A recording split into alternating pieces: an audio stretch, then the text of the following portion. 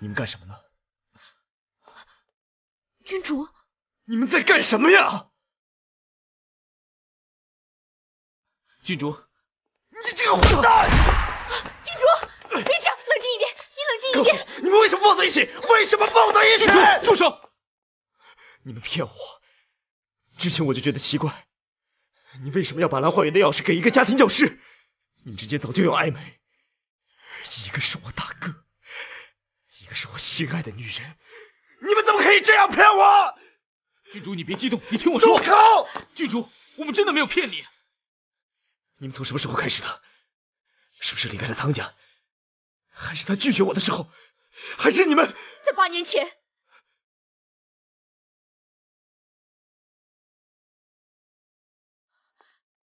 8年前，我父亲意外身亡，家里欠了很多的债务，我被迫无奈卖身给汤家，给他们生孩子。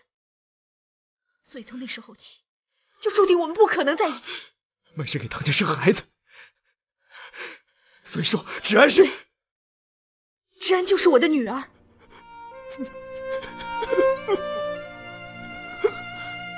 其实我拒绝过你，我跟你说过我们不可能的，就是因为我跟芷安的关系，还有君兰，除了他，我不会接受别人，所以这一切都是我的错，是我隐瞒你、欺骗你，跟君兰没有关系，你不要怪他。所以说，那我们在百花楼相遇，也是你可以安排的。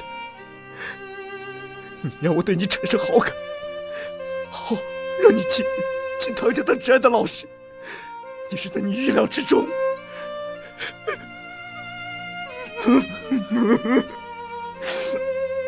殿下，你怎么是这种女人呢？利用一切进入唐家来接近芷安，原来我就是你利用的一颗棋子啊！君主，你别这么说，是我做了对不起你的事，但是我做的一切都是因为我的孩子，我找了他8年，我好不容易有他的下落。对于你，我只能说抱歉，我对不起你。但不管怎么样，我都把你当我的好朋友看，我不知道事情为什么会变成这样的。把我当成好朋友？那我以前追你的时候，你为什么不让我死心？你为什么不跟我说实话？你这个骗子！别这样，别再伤害丁香，也别再逼丁香了。我本来以为所有事情办完之后就可以结束了，但我万万没有想到，8年后我会再遇到丁香，我也没有想到你会爱上丁香。我跟丁香，我们真的很无奈，我很抱歉。很抱歉？你有什么资格抱歉？你是我大哥，我什么都跟你说了，连你也骗我！你们太可怕了，我再也不要见到你们，我永远也不会原谅你们，我永远也不会原谅你们！君主，你别喝了，喝这么多了。喝多才好，我要喝。哎呀，你别喝了。我要喝！他们怎么能这么对我？一个是我至亲的大哥，一个是我心爱的女人，他们怎么可以联起手来骗我呢？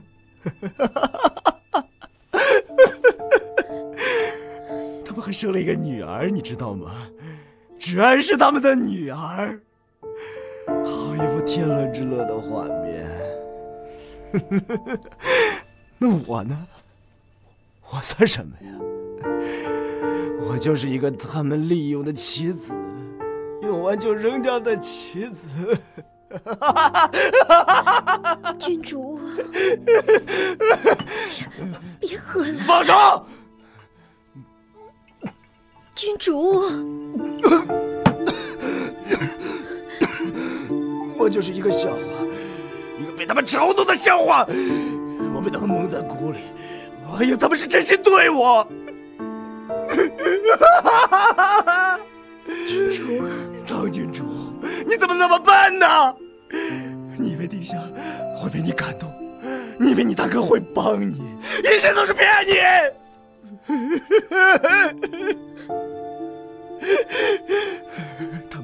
骗你，他们骗得你遍体鳞伤，他们还在背后笑你，他们笑你是一个大蠢蛋，大蠢蛋，大蠢蛋呐！他们笑你是大蠢蛋，我什么都没有了，我最欣赏的2个人都离我而去了。你还有我，就算失去了全世界，你还有我。只要你一句话，我会永远陪在你身边的。你会永远陪在我身边，我会陪在你身边。你不要离开我，永远陪着我。好的，丁香，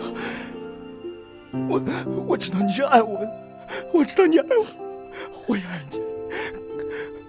告诉我，你爱我，你爱我。妈，哎，芷安出院了，建业说芷安好多了，只要在家里休养就好。太好了，待会儿我就过去看看他。妈，我有话要告诉你。正好，我也有话要跟你说。坐吧。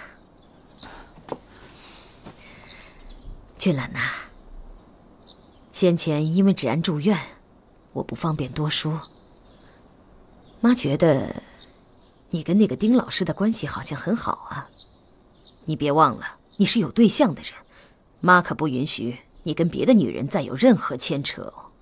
妈，这话我已经重复了很多次，我不会娶依依。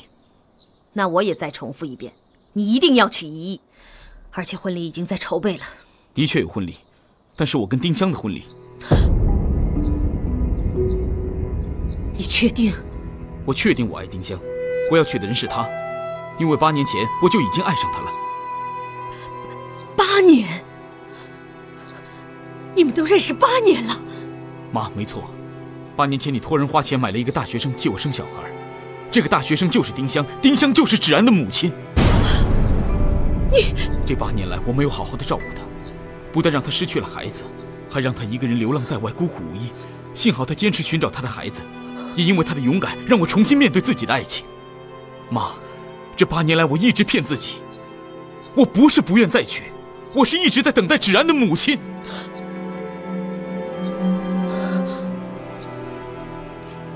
不行，我绝不允许你娶她。妈，这个女人城府太深了，这8年来，她处心积虑地要进我们汤家，接近芷安，诱惑你。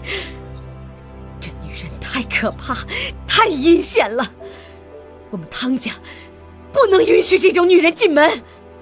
妈，你也是一个当母亲的人，一个当母亲的人为了寻找自己的孩子进入汤家，我相信这个道理你也懂啊。我懂，我当然懂，